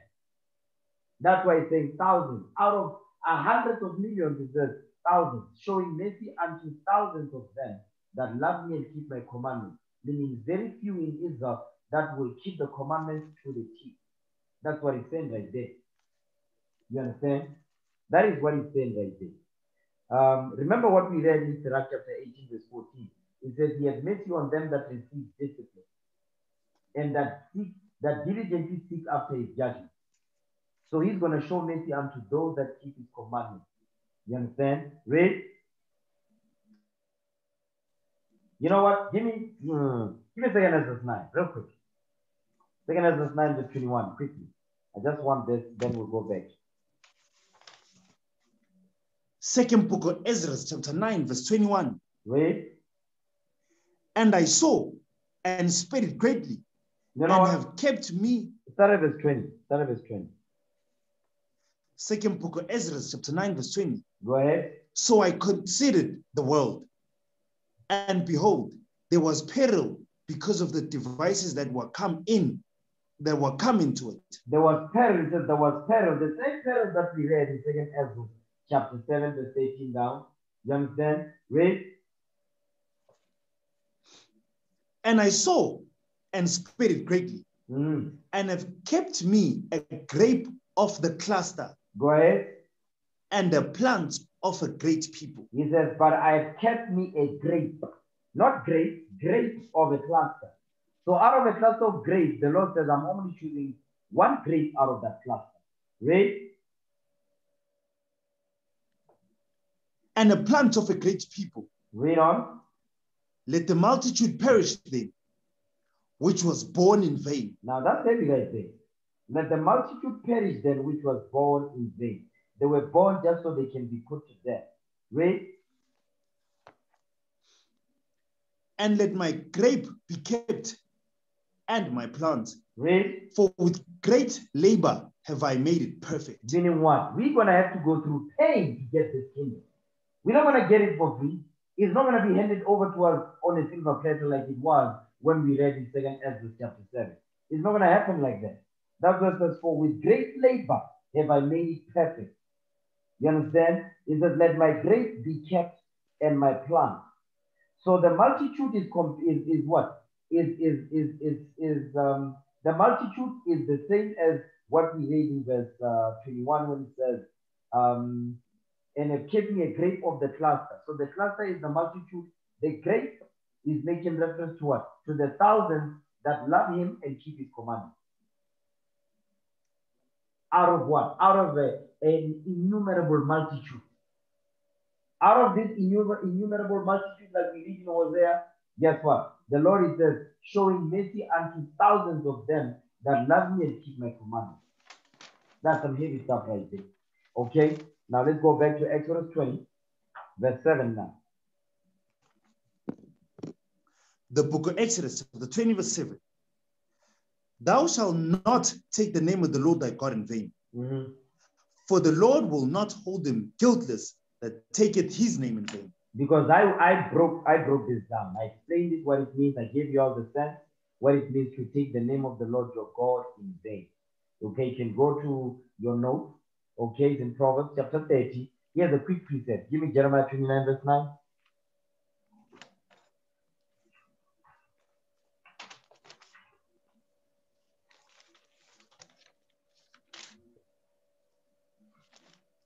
The book of Jeremiah, chapter 29, verse 9. Go ahead. For they prophesy falsely unto you in my name. I have not sent them, saith the Lord. You see that thing? He says they prophesy falsely unto you in my name. You understand? I have not sent them, saith the Lord.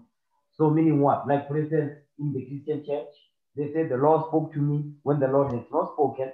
Okay? They teach things that are not written in the scriptures. They make up their own doctrine. They are taking the name of the Lord their God in vain. Okay, let's go back. Exodus 20. Now, Exodus 20 verse 8 now. We're going to read 8 to 11.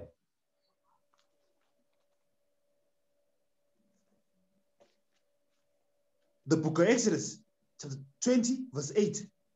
Remember the Sabbath day to keep it holy. 6 days shalt thou labor and do all thy work. But the 7th day is the Sabbath of the Lord thy God.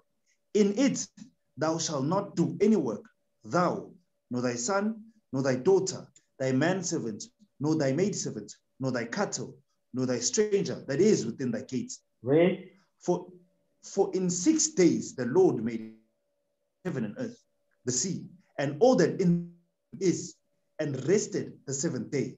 Wherefore the Lord blessed the Sabbath day and hallowed it. So now from verse 3 all the way to verse 11, these are laws that pertain to the Most High God. You understand? Give me that in 1 John 5 and 3. 1 John chapter 5 and 3. Watch this. These are the laws that pertain to the Most High God. Okay? The first 4 pertain to the Heavenly Father. Read that. 1 John 5 and 3. First book of John, chapter 5, verse 3. For this is the love of God, that we keep his commandments, and his commandments are not grievous. And his commandments are not grievous. So to love the Most High God, you must keep his commandments. So the first 4 commandments in Exodus 20, they pertain to the Most High God. That's what it means to love the Lord your God with all your heart and with all your soul. Go back to Exodus 20 now, verse 4.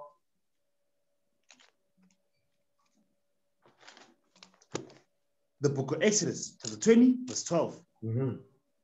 Honor thy father and thy mother, that thy days may be long upon the land which the Lord thy God giveth thee. Now watch this. You know what?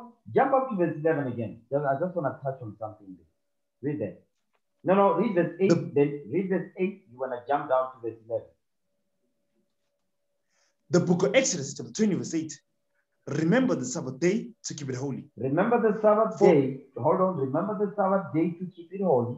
Okay, it's about the Sabbath. Verse 11 now. Watch this. For in 6 days the Lord made heaven and earth, the sea, and all that in them is, and rested the 7th day. And did what? Wherefore, and rested the 7th day. And rested the 7th day. So it's letting you know when the Sabbath, this Sabbath that he's talking about here, talk about the 7th day Sabbath. This is the 7th day Sabbath is explaining here. You understand? Read. And rested the 7th day, Wherefore the Lord blessed the Sabbath day and hallowed it. So now what you want to notice here is that all the high holy days, remember the high holy days, the 7th-day Sabbath is not the only Sabbath that we observe. There's the new moon Sabbath, you understand? We have the Sabbath on the Feast of Pentecost, it was a Sabbath. We have the Sabbath on the Feast of Tabernacles, you understand? On Passover, the memorial of blowing of trumpets, you understand? The Day of Atonement. All of these are Sabbaths, okay? It's not just talking about the 7th-day Sabbath. I need everybody to understand that. So when you read Exodus 20, verse 8 to 11, don't just think about the 7th-day Sabbath only, but it's talking about all the other Sabbaths that we observe pertaining to the high holy days or the feast days that the Lord has ordained for us when you read the Leviticus, the 23rd chapter. Okay? So just keep that in mind. Okay, read verse 13 now, Exodus 20. The book of Exodus chapter 20 verse 30. The book of Exodus chapter 20 verse 13. Thou shalt not kill. Read. Thou shalt not commit adultery. Thou shalt not steal. Thou shalt not bear false witness against thy neighbor. Thou shalt not covet thy neighbor's house. Thou shalt not covet thy neighbor's wife, nor his manservant, nor his maidservant, nor his ox, nor his ass, nor anything that is thy neighbor's. So now what you are seeing here, these laws, now this is the final 6 that pertain to your brother now, your neighbor, how to deal with your brother and how to deal with your sister, your wife, your husband, and so forth, your children. The last 6, the final 6, goes into how to deal with your neighbor. 2 John verse 6 now.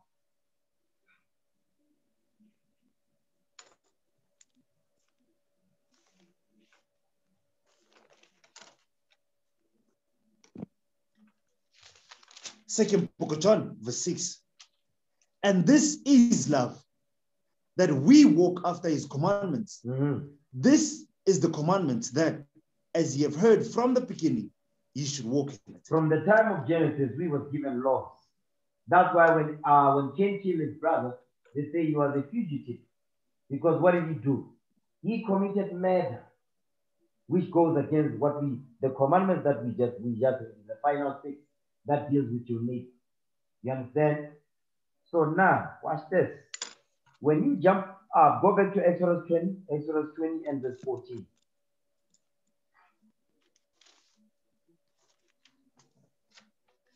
The book of Exodus, chapter 20, verses 14. Read. Thou shalt not commit adultery. Thou shalt not commit adultery. This not only is not just talking about you cheating on your wife, you cheating on your husband, you sleeping with somebody else's wife or somebody else's husband. It goes beyond that. Homosexuality, they are breaking this law. The law, thou shalt not commit adultery, because they are going outside of the laws of marriage. You understand? Bestiality, sleeping with animals and so forth, sleeping with your aunt, sleeping with your grandma, that's committing adultery. You understand? Those are abominable things that we were doing in Egypt. If you read Leviticus, the 18th chapter, you can see all of those laws that pertain to what? To this commandment right here. So you've got commandments and you have laws that are associated with the commandment. You understand? So now watch this. Give me that in 1 John 4, verse 20. I'm almost done. 1 John chapter 4, verse 20. You know what? Give me that in Matthew. Give me Matthew 22 verse. Matthew 22, we're going to start at verse 33.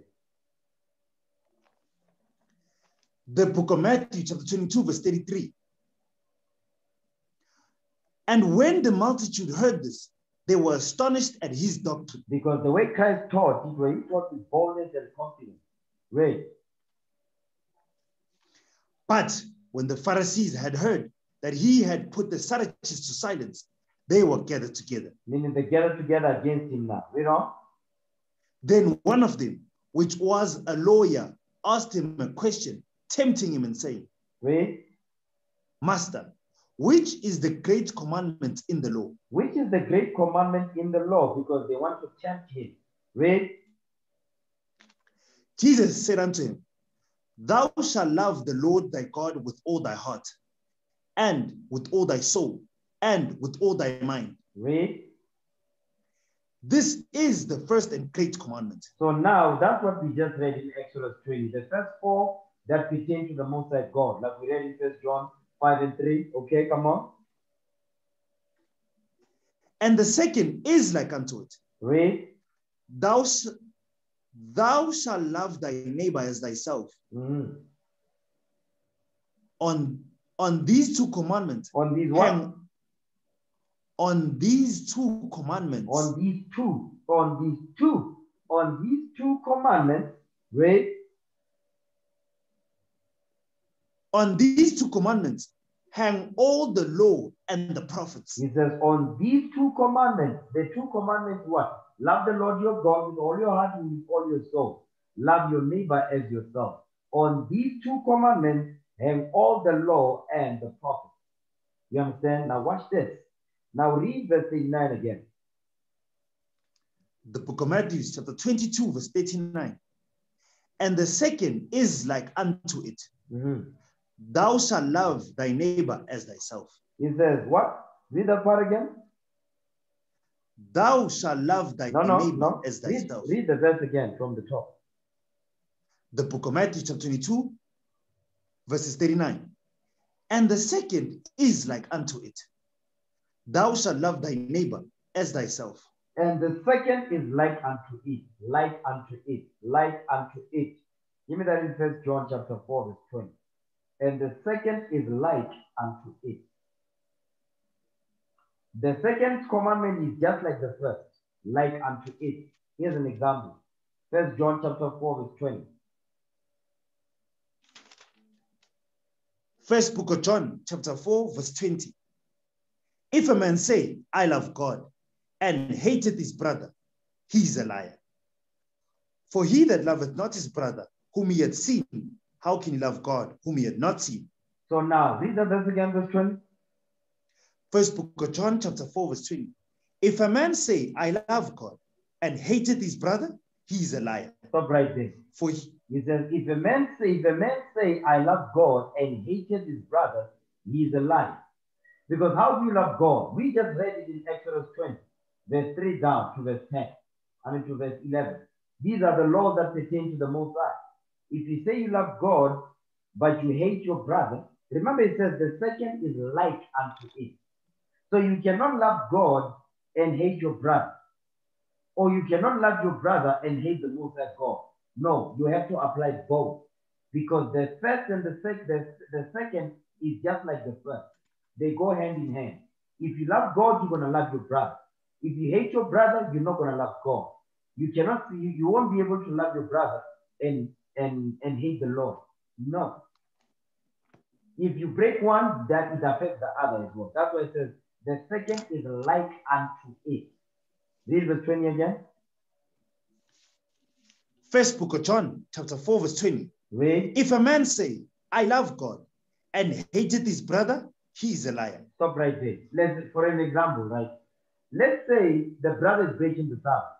They don't want to keep the Sabbath. So they are breaking the law that pertains to the Most High. But at the same time also, what are they doing? They are also breaking the law that pertains to their neighbor. Because the more, when you break the law, guess what? You are keeping us in captivity. So you don't love your neighbor. When you see our brothers and sisters buying and selling on the Sabbath day, they hate the Lord and they hate their people. Because if they love their people, they want to keep the Sabbath day holy, okay, according to the scriptures. And guess what? We're one step closer to getting the kingdom. Because the Sabbath is symbolic of the rest that we're going to receive when the Lord returns under the first resurrection. That first 1,000 years with Christ, and then after that, the final judgment, and after that, we live forever. You understand? So what we're reading here is, I'm just giving an example when it says the first is like, the second is like unto it. You break the Sabbath, you also hate your brother. As an example. Read again, verse 20. First book of John, chapter 4, verse 20. Read. If a man say, I love God, and hateth his brother, he is a liar. Mm-hmm. For he that loveth not his brother, whom he had seen, how can he love God, whom he had not seen? You see that thing? You have not seen the Lord, but you still must apply his commandments. You've seen your brother, you must still apply the commandments that pertain to your brother. It's called charity. Love your neighbor as yourself. That's what it means. You understand? So I'm going to end the class right here. Okay? I'm going to end the class right here. Let's give me that in 1 Corinthians 11, verse 23. In the honor of our Lord and Savior Jesus Christ, for laying his life down. For laying his life down for us. For I have received of the Lord that which also I delivered unto you, that the Lord Jesus, the same night in which he was betrayed, took bread. And when he had given thanks, he brake it and said, Take, eat, this is my body, which is broken for you. This do in remembrance of me. After the same manner also he took the cup, and when he had supped, saying, This cup is the New Testament in my blood. This do ye, as oft as ye drink it, in remembrance of me. For as often as ye eat this bread and drink this cup, ye do show the Lord's death till he come. Wherefore, whosoever shall eat this bread and drink this cup of the Lord unworthily shall be guilty of the body and the blood of the Lord. But let a man examine himself, and so let him eat of that bread and drink of that cup. For he that eateth and drinketh unworthily eateth and drinketh damnation to himself, not discerning the Lord's body. For this cause many are weak and sickly among you, and many sleep. In the name of our Lord and Savior Jesus Christ, we pray. Amen. Let's give the Most High hand for the class. All praise to the Most High. All praise to the Most High. All praise, brothers and sisters.